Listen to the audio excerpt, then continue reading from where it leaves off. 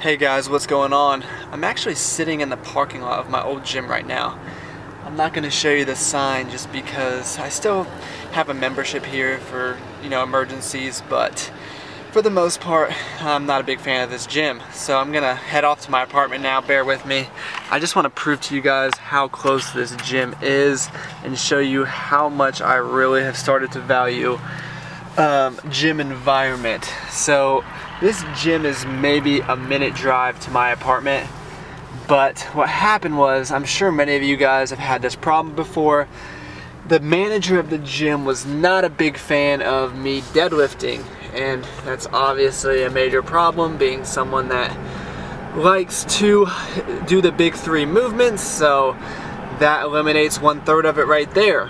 And what happened was, I was going for not a max set, but a pretty heavy set, and I could tell he was just sitting there staring at me, but he wasn't saying anything, so I just kept going. I kind of waited for him to walk away, and then I start going for my next set, and I look up, and this guy is standing right in front of my face, and I was just like, what in the world is going on? So obviously I dropped the weight, and he tells me, I'm being too loud, whatever.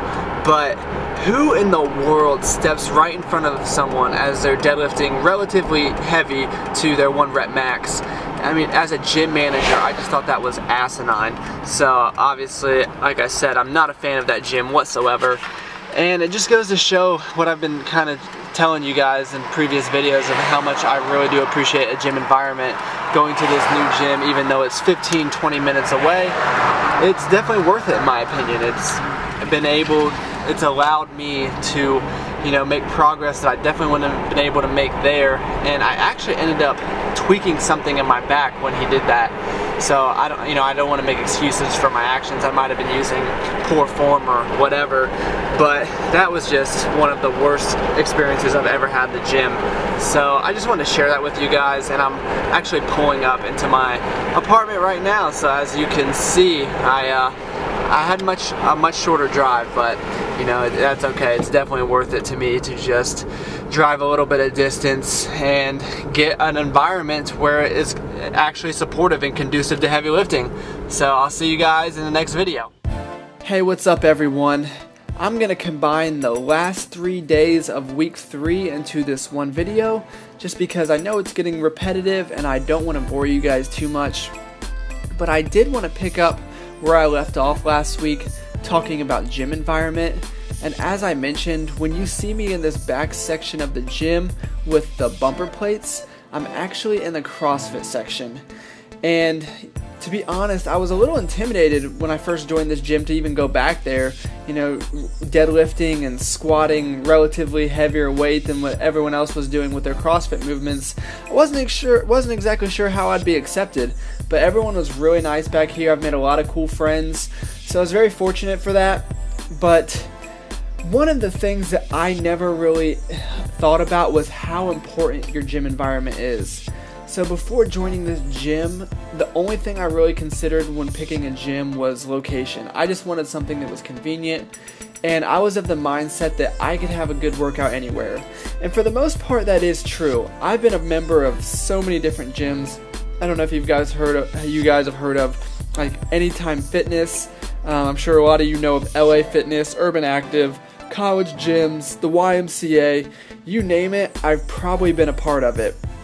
And, for the most part, everything worked out pretty well, except for that gym I showed you in the first clip where they just did not like me deadlifting. So I knew right then that that was not a gym that I could be a part of. So thankfully I found this gym, which is about 15 minutes away from my apartment, and I can honestly say that it is the best gym I've ever been a part of by a long shot, no comparison. And what it really starts with is the owners. So the two people that own it are husband and wife. They used to compete. I don't know what they used to compete in. I think bodybuilding, but I don't really know for sure. But they are awesome, and they make this gym what it is. This is one of the very few gyms I've heard of, if enough members request something, they actually go out and buy it for them. So if we get a new piece of machinery or a new piece of equipment, it's because a lot of the members say, hey, we want this, we could use it, and they go get it for us. I mean, I've never heard of that before. The two are really awesome. I mean, they're always there. They work their butts off. So I think that's what really makes this gym what it is. But another thing is the people that go to this gym. I don't know how they do their recruiting for these members, but it's like the no jerks allowed club in this gym. I swear. I mean, everyone is super nice, and they're very supportive. You'll notice that when you see me working out, there's not a lot of people here, and that's for a reason.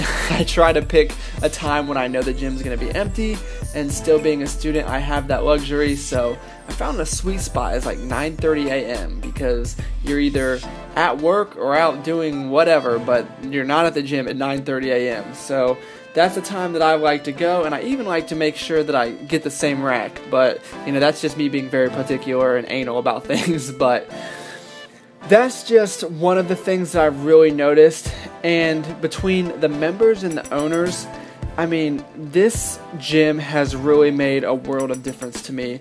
And I didn't think that it made that much of a difference, you know, what environment was around you, but it really does. I mean, I found myself getting more mentally amped and ready to go for these sets than I ever have before in my life. So if you guys have that opportunity to pick a new gym and you can afford it, or it's in your way, or whatever, I mean, go for it, guys, because even if it's a little more inconvenient or it's a little more expensive, I'm telling you, it's gonna be worth it. The feeling that I get going to this gym, I mean, if you're like me and you just love being in the gym anyway, you never want to leave. At least that's how I am. And now, like, coming here, I could literally spend all day here. I mean, if I didn't have life obligations, I really think that I would just sit there all day and hang out and talk to the people. But that's just my opinion, so I'd love to hear what you guys have to say. If you guys have had that experience, or if you guys just don't care. I mean, because like I said, that's how I was for the longest time, where I was just like, you know, I would go to LA Fitness, and in my head it was just a hardcore gym because I was just in my own zone. And I think that is a good quality to have. I think being able to create your own gym atmosphere, just in case you don't have this kind of opportunity, is important. But if you do, I'm highly recommending it, guys.